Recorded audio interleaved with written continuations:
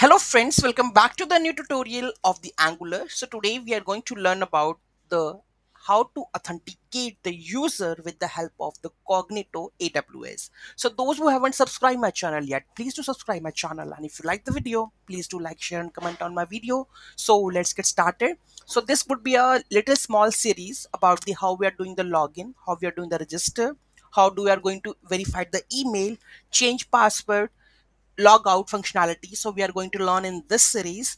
So let's get started. So how we are going to do that? So first we will do the registration part. So here first we have the email.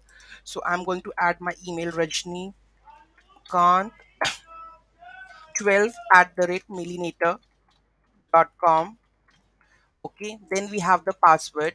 So you can fill the any of the password name, that would be technical Rajni, I will add over here, and phone number you need to add, and register and the verify.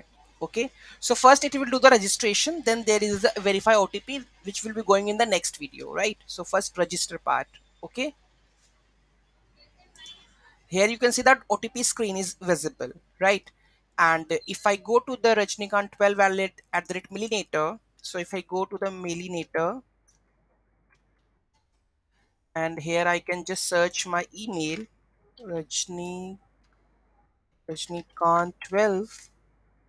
Okay, you can see we received an email verification code also. And if I go to the AWS console, then we have a Cognito, and this is my Cognito pool. And here you can see that the users currently I am adding, that is Rajnikant 12, and here you can see that it is unconfirmed. If I just put the verification code over this, right, and verify that one, you can see verify OTP, and messages says that OTP verification successful. And if I check over here, currently it is unconfirmed. It is, if I am going to reload this one, and here you can see that Rajnikant 12 is confirmed now. Okay, here we have all the details of that one.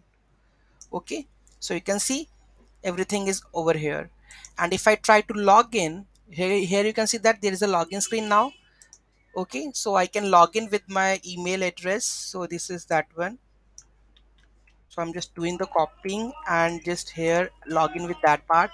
Here you can see that after login, you are now logged in to access the secure region. And here in the console, you will get to know that we have the all the details of that one, authentication successful, the token, refresh token and everything, right?